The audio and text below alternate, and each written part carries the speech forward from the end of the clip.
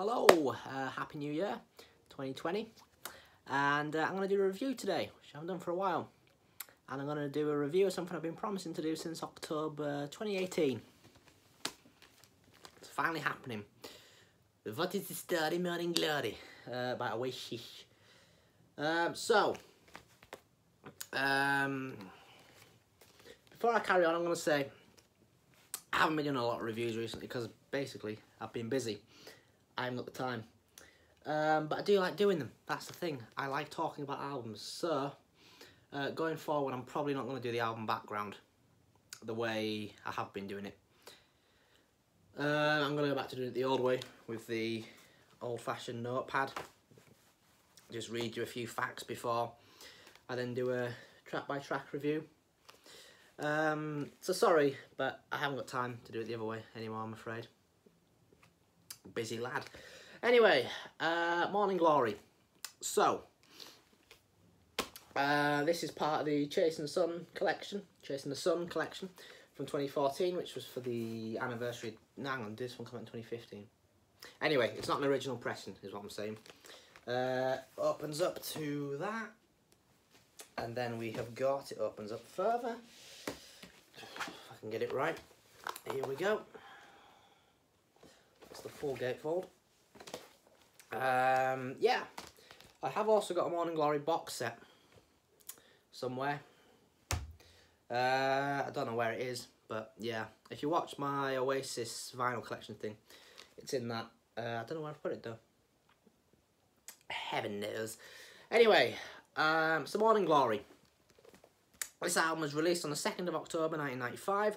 It was recorded at Rockfield Studios in Wales in March, May and June of 95. I think Rockfield Studios is where Bohemian Rhapsody was recorded, so yeah. Very sophisticated studio. Anyway, produced by Owen Morris and Noel. Yeah, Owen Morris is actually on the cover. Oh, is that picking it up? Yeah, there. Holding the master tapes to the album in the air, which is quite nice. So this album peaked at #1 in the UK charts and in probably most charts around the world. This was an international success, this album. It sold over 22 million copies worldwide as of 2018, I think that statistic. And it is the 5th best-selling studio album of all time here in the UK. No, sorry. It's the 5th best-selling album of all time in the UK and the 3rd best-selling studio album of all time. In terms of studio albums, it's only beaten by... It's an Adele album. Is it 21, I think, by Adele. And Sgt. Pepper by the Beatles. So, you know, it's quite incredible to think of all the albums that this has outsold. All the classics as such. You know, there's only 2 albums outsold it. One of them deservedly so, Sgt. Pepper, obviously. 21, no, but you know what I mean? You know, what I'm trying to say is, you can't not appreciate this album, you know, and just say Oasis, you know, they're not important, because this is the 3rd best-selling studio album in the UK of all time. That says something. It obviously means something to people, this album, including myself. It was the best-selling album in the UK of the 90s. So yeah, best-selling album of the decade. At the Brits in 2010, it was named the best album of the last 30 years. So that was from 1980 to 2010. The cover shot here is on Berwick Street, which is in London. Like I said, that is Owen Morris holding the master tapes. Don't know who these two are. I don't know if they're just creation staff or just passerbys or just people that they asked. I don't know. And there was, of course, a world tour to support this album. The Morning Glory tour, which included gigs at Main Road, Loch Lomond and Nebworth. Probably the 3 most famous Oasis gigs. Anyway, enough of that rambling. Let's do the track-by-track review. So before I get into it, most people with Oasis, if you ask them their favourite Oasis album, they will say either Definitely Maybe or Morning Glory. And I don't want to get into the comparisons of Definitely Maybe and Morning Glory because I haven't reviewed I haven't reviewed Definitely Maybe yet. So yeah, but most people will pick either this or Definitely Maybe as their best albums. You might get people say The Master Plan, but you know, that's not really a proper album, that's just a compilation album. B-sides. So yeah, but it is a good album. I'm not going to deny that. I will review that eventually, at some point. But for me personally, Morning Glory I prefer. It's my favourite Oasis album, this. This is the album that got me into Oasis, actually. I first heard this... Oh, God, when did I first hear this? I can remember the first time I heard it. It was in a car. I had my headphones in. I just bought it. And, yeah. It was dark. It was a dark, starry night. And there was a bright moon that night, and I just remember. Because that's the first time I listened to heard Champagne Supernova. That's what it reminds me of. That's the only reason I remember. That'll have been... God, that'd be nearly 10 years ago, I would say now. So, yeah. This album means a lot to me. I really love this album. Anyway, opening track is Hello. So this song, it opens with sort of the Wonderwall riff, acoustic thing, and then it just goes out into an all-out rocker, basically. So if you look at the writing credits for this song, it'll say Noel Gallagher, Gary Glitter, and some other fella. Because the end of this song, the guitar lick, the hello, hello, it's good to be back, is taken directly from a Gary Glitter song. And Gary Glitter sued and got given writing credits. So every time someone buys this album or streams that particular song, somewhere in a prison cell now, Gary Glitter is making money from all of us for listening to this album. That's the music business. So yeah, but enough about Gary Glitter, because the song itself is great. That doesn't matter that it's associated with a nonce, but whatever. It's a great opening track. Hello, hello, it's good to be back. You know, it's great to be back. You know, we had a lot of fun with Definitely Maybe, and now we're back to top it with this. You know, it's a good concept. Where'd they open this? Was this what they opened up with at Main Road? Oh no, that was Acquiesce, wasn't it? They have opened with this before. But yeah, I think Rock and Roll Star is a better opener than Hello, personally. But like I said, I'm not going to get into Definitely Maybe Morning Glory comparison. But yeah, good tune. Roll With It comes next.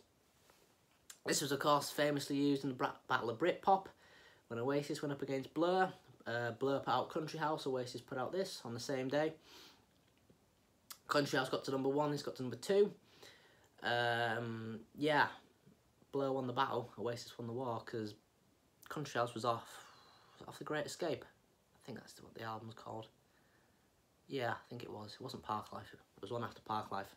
Yeah, it is Great Escape. Because this album was a hell of a lot more successful than that. So Oasis won the war. But Roll With It. Worst song on the album for me personally. I don't like it. Well, that doesn't sound right. I don't hate it. I just don't love it. You know, I saw Liam in Newcastle last November, 2019. And I just didn't care for him doing this. I never have cared for this song. It's just a bit meh, a bit middle of the road. Anyway, here's Wonderwall, the next track. You got a thing with Wonderwall, you have to have Roll With It before it, just for the cough, and then into Wonderwall. So, Wonderwall, it's overrated. Wonderwall is not an overrated song. Let's stop talking bollocks. It's not overrated. It's overplayed. There's a difference. So, Wonderwall. I love this song. You can't not love it. It's effectively becoming the national anthem in this country, here in England. But Wonderwall, it's one of those songs I never really listen to it. But if I'm out in the pub or on a night out or something, and this tune comes on, you can't not sing along and enjoy it. Same thing when it's live. It's just a brilliant song. There's no lot to say about it. It's just brilliant. There's a reason it's overplayed. Same with the next track, Don't Look Back in Anger. Same thing as Wonderwall. It's brilliant. You know, it's maybe a bit overplayed, but it's just a great song. It is a brilliant song. Very Beatlesy, this one. Probably the most Beatles sounding thing on the album. You know, it sounds quite Lennon on the verses, a bit McCartney on the chorus, I think. But yeah. Personally, I prefer Don't Look Back in Anger to Wonderwall. I should say this is a no vocal, which we all know, obviously. But it's the first song on an album that Noel has the vocals for. It was also released as a single, first single that was put out with Noel singing the A-side. So yeah, it's obviously a big song for Oasis. Is it a bit? Is Wonderwall or this bigger? It's probably Wonderwall's bigger worldwide, but in this country, I'd say probably Don't Look Back in Anger is just as big as Wonderwall these days. After that comes Hey Now, which is a contender, in my opinion, for the most underrated song on the album. My brother doesn't like this song, and I never get it. I never get why he doesn't like it. You know, it's 5 minutes 41, which, yeah, is maybe a bit long, but, you know, it's just a really fun song. I really like it. It's never been done live by Noel or Liam. Oasis never did it live. I just don't get why it's just a great song. I really like it. After that, the first of the 2 untitled songs, which is a extract of the Swamp song. Now to say about that. Then on the vinyl version, you get Bonehead's Bank Holiday, which you don't get on any other version of the album, just on the vinyl. It's alright. It's not incredible. I don't really consider, when I think of Morning Glory, I don't really think of this song anyway, because it's only on the vinyl, just to fill in space. Some Might Say comes next, which was Oasis's first #1 single. Again, it's a classic anthem. It's just a fantastic song. I've seen Liam do this live in Hull, MTV Unplugged. Yeah, it was brilliant. Same with the next song, Cast No Shadow, acoustic thing. Seen Liam do this one live in Hull, brilliant song. Yeah, I love Cast No Shadow. It's a really nice, soothing, sort of chilled out song. And the way Noel harmonises with Liam on it is perfect, especially live at, is it Main Road? It's either Main Road or Nebworth. I think it's Main Road. It's brilliant, it really is. Then comes She's Electric. So She's Electric is an interesting song because I think in a recent thing that got released, it's the most streamed non-single off an album of all time, if that makes sense. So a song that's on an album that was never released as a single, this is the most streamed one of all time in the UK. I think second's Here Comes the Sun by the Beatles. And there's a reason. It's a really good song. I can't believe it wasn't a single. It's, again, a contender for my favourite on the album. It's proper catchy, proper upbeat, really fun song. Liam's never done it live. Noel's never done it live solo, but with Oasis, they did do it live, but Noel sang it. And, yeah, Noel, it was shit. There's a reason they dropped it from their set. I think it was on the Heath and Chemistry tour when they did it. Don't know why Noel decided to sing it. Maybe Liam couldn't at that stage, but yeah, doesn't matter. It's a great song. Title track comes next, Morning Glory. It's an anthem. That guitar riff is iconic.